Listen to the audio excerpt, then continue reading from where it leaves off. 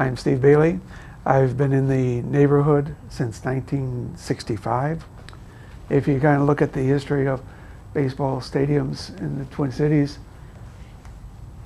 the original one, they built on the outskirts of town.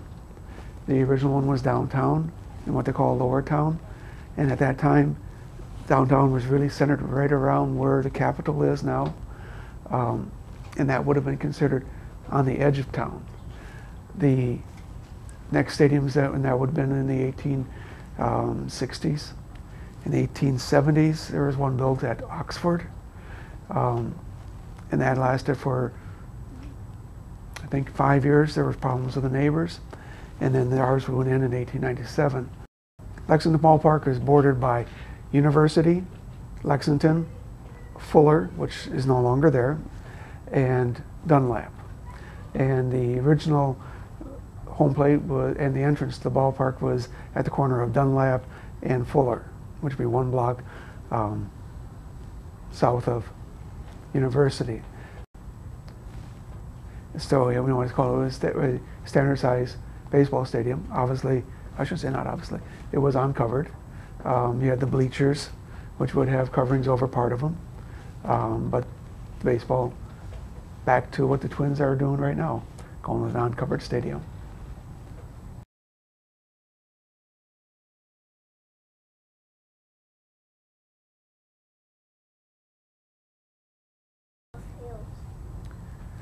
It would be called the St. Paul Saints. The St. Paul Saints still plays baseball at the Midway Stadium on Energy Drive, right off of Snelling.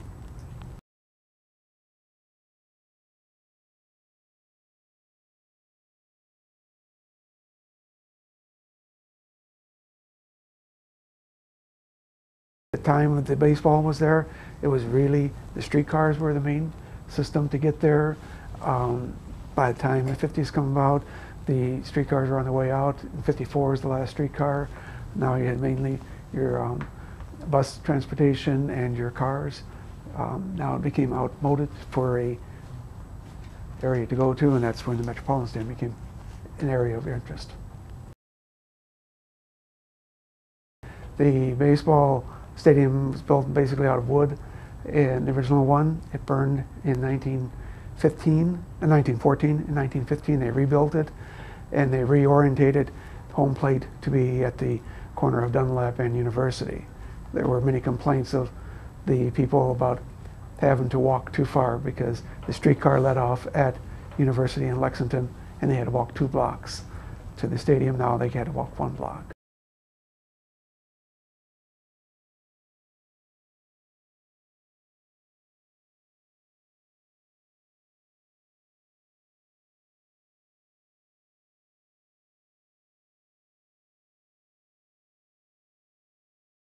My name is Nancy Bailey, and I was born in this neighborhood in 1948. I've lived in the neighborhood, grew up in the neighborhood until 1970. Then I moved to California, was out there 30 years, returned here in 2001, and I've been here ever since. Circus Hill, when it was there, there was no freeway, so it extended beyond the streets there. And where this building is located, Skyline Tower, there was a railroad track spur that came and ended right at this building. And then they would unload all the wagons and truck them across the street. A circus started way back in the 1800s. And there were many different circuses. There were like 100 different circuses in Wisconsin alone. So they would come to Minnesota and play. I knew it as a child, and as a child it seemed like a big circus. I know many elephants. There were lions and tigers. There were dogs. There were aerial acts, clowns, the ringmaster, and plenty of people behind the scenes. It was entertaining. The thing I did not like about the circus was that there were 3 things going on at once. There were 3 rings, and you had to choose which ring you watched, because you could sort of see them all, but you'd miss half of what was going on in the different ones. So every once in a while they'd have a special, you know, it's called a 3-ring circus, and that's where you get the 3 rings. And sometimes there were aerial acts going on at the same time. People who would walk tight ropes, people who would swing on trapezes. Everyone was, you know, an actor, so to speak. Some of the stunt would be the clowns, if you've ever seen all the clowns that come out of one car. They have to be stunt people in order to fit them all in there. It doesn't differ too much. They still have the same type of acts. People work with horses, people work with dogs, they still have the clowns. They now have more safety measures in place for the trapeze artists and the people who walk tight ropes. But otherwise, basically, they always have, you know, the lion tamers, and it's basically the same. I like the clowns, and I like the trapeze, and every time I could go, they also had helium balloons, and they'd sell them, and so you could get like a balloon, and a lot of kids let their balloons go, and they'd all end up on the ceiling. And in fact, I have like some of the old circus wagons that they used to have. They don't use these anymore.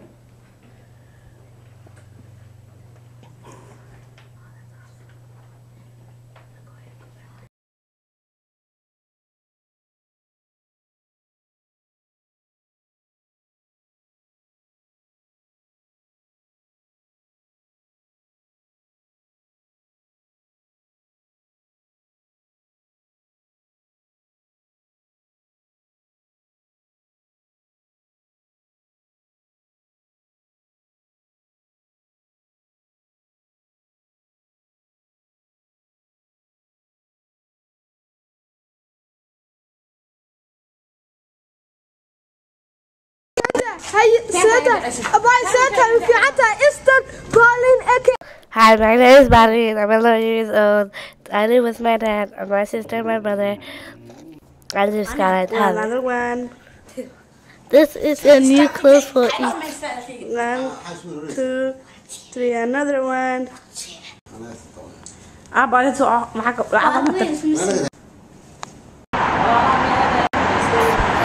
live 24th floor. 24th floor is the highest floor.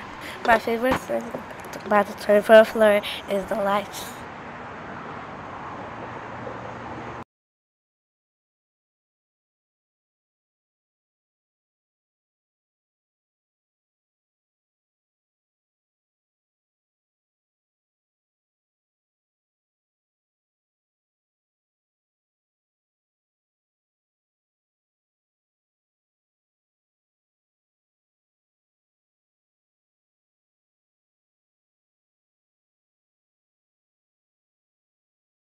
My name is Mohammed, and I'm 10 years old, and I live here 2 years.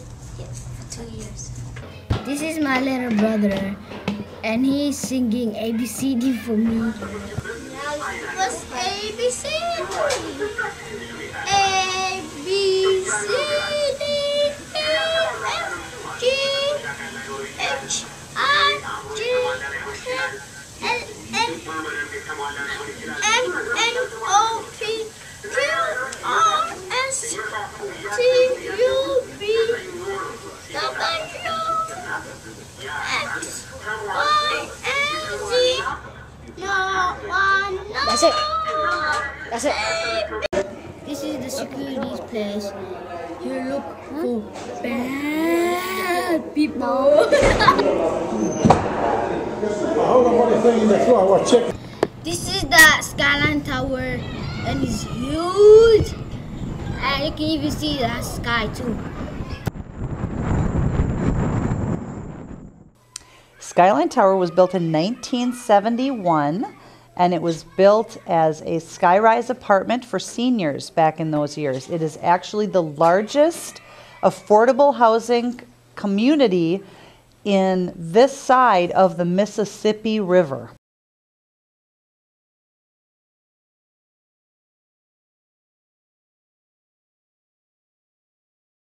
My name is Mohammed Khalif. I moved here in February 2008.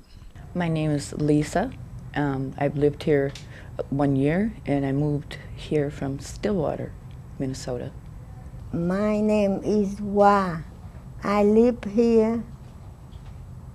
I come in America in 1995. I live here till 2000. Roger Allison. I lived in Skyline for 11 years. Actually, I moved here from off the street.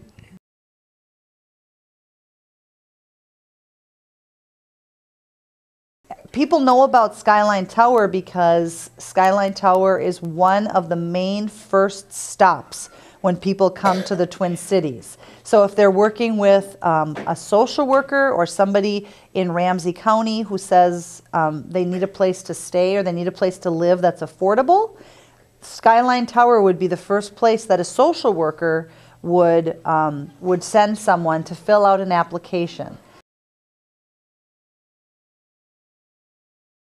All our friends and families, they do kind of get together like occasionally on Saturday nights or Friday nights when everybody's off. Yes, we go out to Target, you know. We watch movies together. You know, there's a lot of friendly people here. If you like to have fun and talk to people, like if you're bored, you can just come here and like make a friend or something. I met people in the building 8, 10, 11 years ago that I still visit with, that I still talk to. I have people that I'm still working with people on how they can get better with their math and with their language. And it's kind of funny because Hassi was a man that used to live here. He would listen to the news, and then he'd call me up and ask me what that a certain word meant, because he didn't understand what the word was. So he called me up and said, "Well, what does this mean?" I said, "Well," I said, "tell me how it was used in a sentence." So then he'd tell me what it was said on the news, and I said, "Oh, okay," and then I'd explain what he was trying to get across. And we still do that today.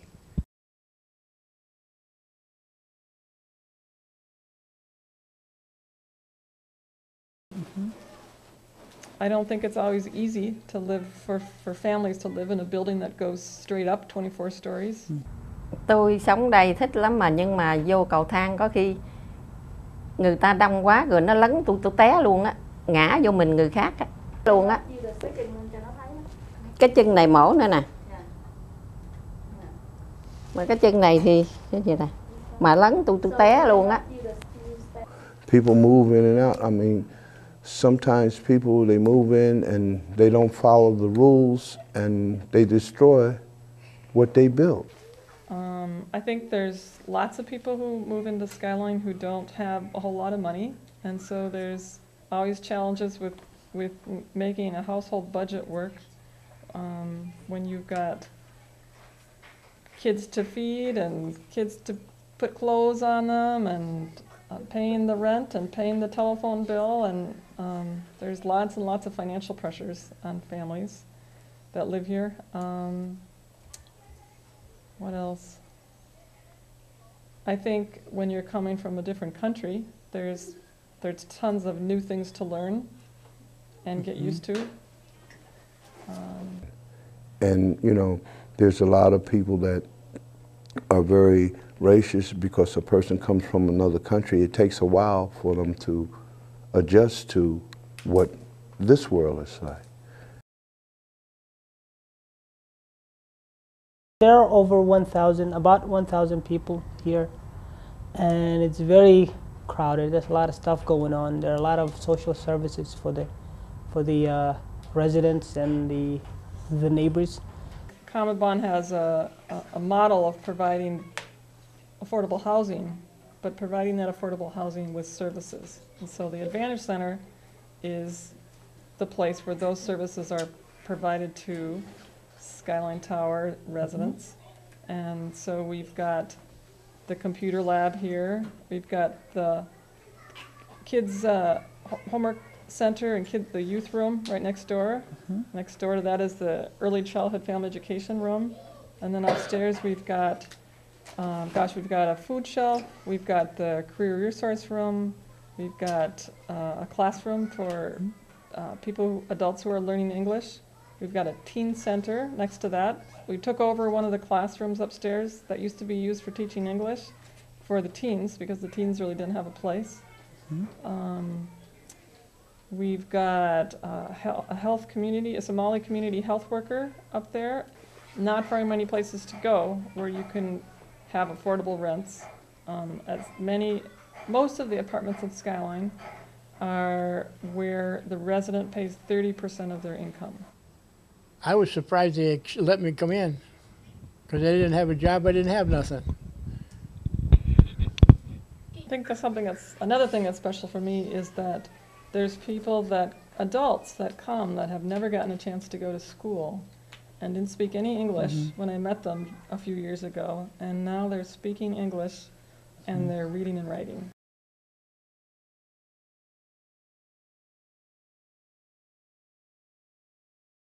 We have over 300 children that live in the building. So there's about 1,000 people total, like I had said, but over 300 of them are kids under the age of 18. I think that Skyline's going to turn out some of the first Somali lawyers in this country. I think it's going to turn out some of the first Somali people in politics. Right. Yes, I would like to continue living here because it's a really great place to live at, and there's lots of people here I can talk to and like have fun.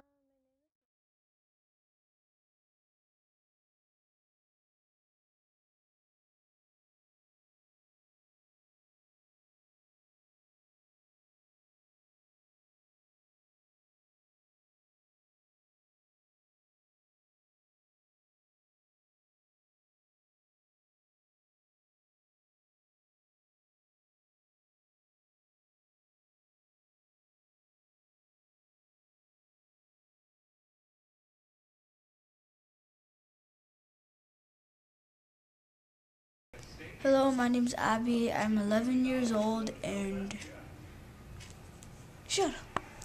Okay, and I've lived here in Skyline for 4.5 years. Today I'm learning and reading Naruto, and now the page is Naruto against Kiba. He's gonna Naruto farts, and he does Shadow Claw.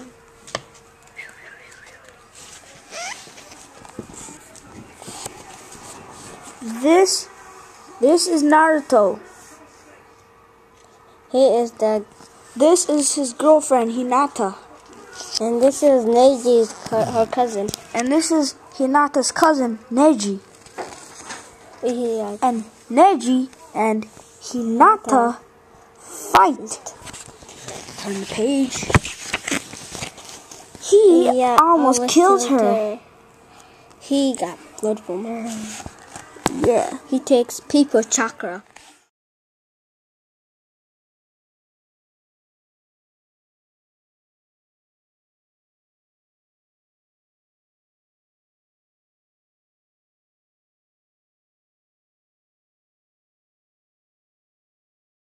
Hi, my name is Abdi Majid. I lived at Skyline Tower for 9 years. I am 9 years old. Oh, hi, what is your name? My name is Christina Tots. How would you describe your work? Well, I coordinate the youth programs here at Skyline, which means that I work with anybody who's from kindergarten until 6th grade, and usually after school time, so helping with homework.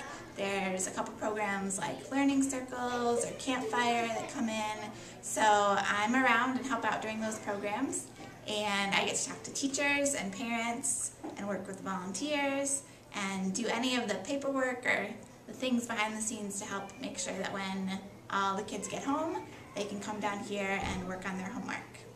What are your responsibilities? I am responsible for getting the materials that we need for programs and sending out letters to teachers and interviewing volunteers and getting them set up and helping out and helping with homework and reading and just making sure that all of the pieces are in place to have Homework Center. What are the kids' responsibilities? Well, kids are responsible for getting their own snack and doing their homework and reading with somebody every time they come down. Some of the older kids help and read with the younger kids or work on ABCs or something like that. They're responsible for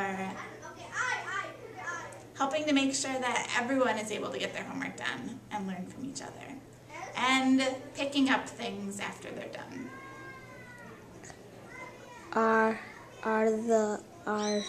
Is this a place that is a good place to work? I love working here. I really like all of the kids who come through here, and I enjoy getting to talk with their parents, and I like that they live close by. Every day is a little bit different, and I like that.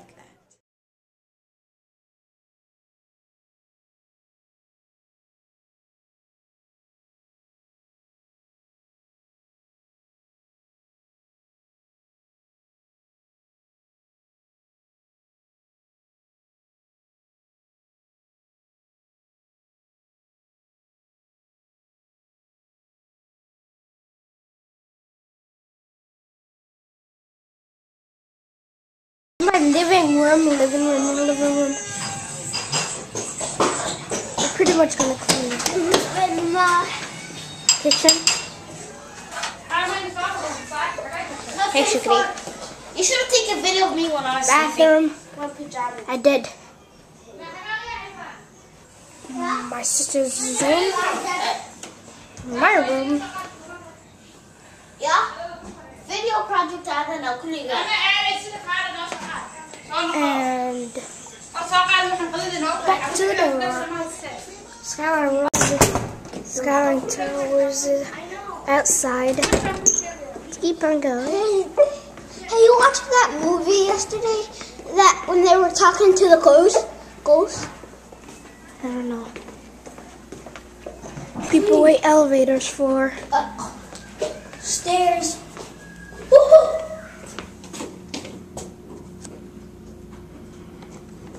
Sometimes it comes early.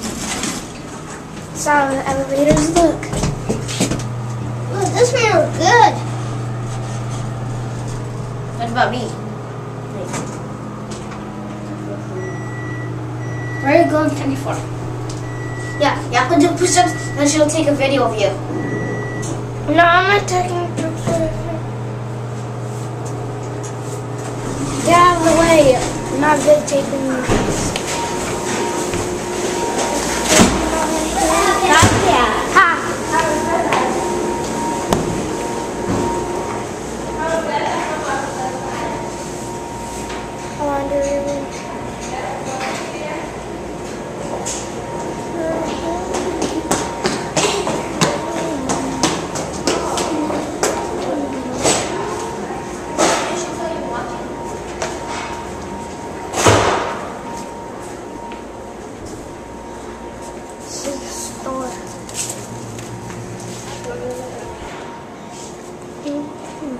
This is the elevator. It took so long, Mary, to come back to the computer lab. So.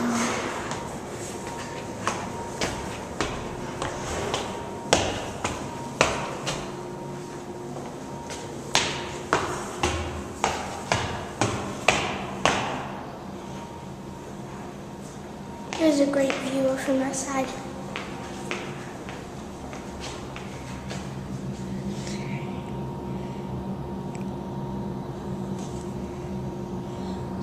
was going.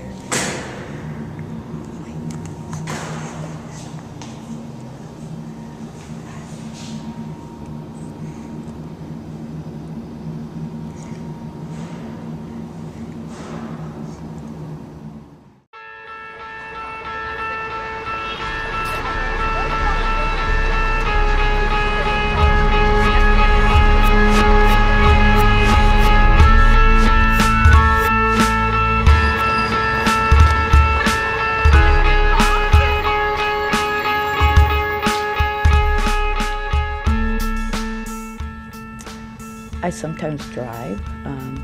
I have my son, and then we're right on the bus line. I forget how to get on, how to ride the buses. I got to work it a couple times to be able to know where I'm going. It took me a while to learn how to get downtown St. Paul. Took the 21 down there, take the 21 back. My name is John Deers. I was born in St. Paul, grew up in the Twin Cities, and I spent most of my career with the Metropolitan Transit Commission. In the transit business, I was also involved with the Minnesota Streetcar Museum and the preservation of streetcars in the Twin Cities. The planning and engineering for the light rail line is underway right now. It's in a phase called preliminary engineering. Construction will probably start sometime next year, and if all goes according to plan, the first light rail cars will appear on University Avenue in 2014. The light rail trains are faster because any electrically powered vehicle can operate with greater acceleration. In other words, it gets up and gets moving faster than a bus. So when you're on the light rail, you'll find that when you start from a standing stop, you'll get up to speed a lot faster than you would on a bus. The other difference, of course, is the fact that the light rail trains will carry more people than the bus, and they'll get you where you want to go a lot faster. Well, there were streetcars in St. Paul and in Minneapolis starting in about 1873. They were called horse cars and were pulled by horses. The electric streetcars came in about 1890 or so, and they lasted until 1953 when they were replaced by buses. People took the streetcars, traveled everywhere. They took them to work, they took them to school, they took them on shopping trips, and they even took them downtown to get on the train to travel out of the city.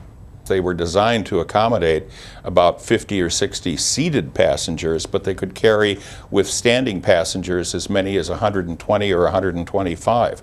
And they ran full most of the time, especially in the first part of the 19th, or rather the 20th century, because there were no automobiles around at that time. The streetcar was the only way to get around the city. This is a photo from the 1920s. It's not dated, but it shows University Avenue and Snelling Avenue, and this was part of the huge Twin Cities Railway Company's streetcar barns. So this is where they actually built streetcar vehicles, where they repaired them, where they went at night when the line wasn't working, not too far away from where Skyline is today. The streetcar was powered by electricity, and the power really didn't change over the years. What did change, of course, happened when the buses came in 1953. And then from electrically powered vehicle, we went to a diesel-powered vehicle. And that's very much as we are today. This is the model of the streetcars. They used the blueprint to build the old streetcars, and the streetcars used to run on University Avenue.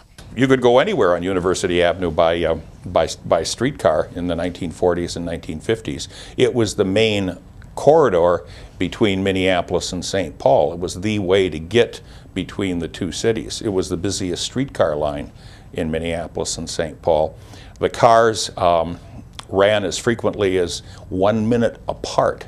In other words, you could be standing on a streetcar, look down University Avenue, and see an endless row of streetcars carrying people between the two cities. Young people, kids, took the streetcar the same as adults. In fact, many kids from that era rode the streetcar to school, took it to school. As ridership declined and as people drifted away to automobiles and freeways, the revenues went down. And of course, streetcars were very expensive. And the company, which again was privately owned, couldn't recover enough revenue to keep the cars in operation. So the decision was made in the early 1950s to gradually convert to buses. If you go out today and go to the middle of University Avenue and chop a hole in the asphalt, you'll find the streetcar tracks, because they're still there. Otherwise, the streetcars themselves, some were sold to other cities, to other transit systems. Others were burned. They were just simply scrapped.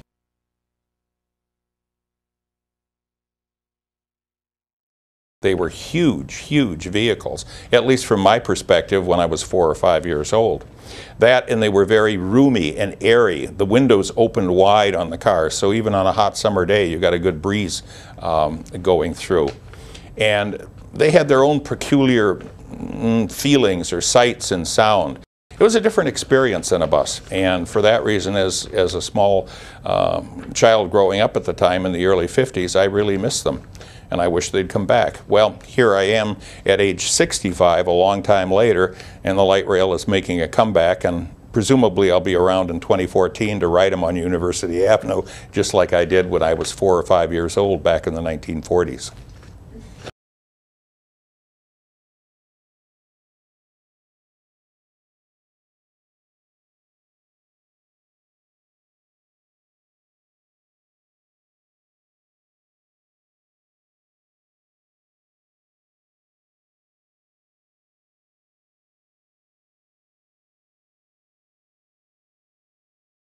Hi, my name is Brahad. I am 10 years old. I live in Skyline 3 years. My name is Sherry. I'm 6 years old. My girlfriend is right here. Blah, blah, blah.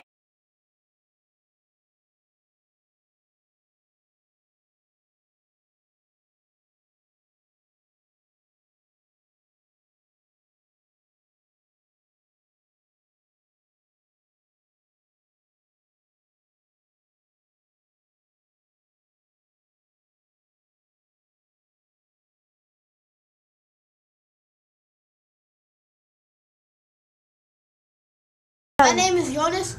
I'm 10 years old. I lived here for 5 years. Done. Let's turn it off. I interviewed my dad. Do you remember what you thought when you first saw me? Yes. Cute. How did you choose my name? Your mom did it. What was I like as a baby? Beautiful. What were the hardest moments you had when I was growing up? When I lost my job. What are your dreams for me? Oh, that's tough one. I want you the best person you can be. Thank you. Oh, keep going. My dream for you, just to be the best person you can be. Thank you for the interview. Done.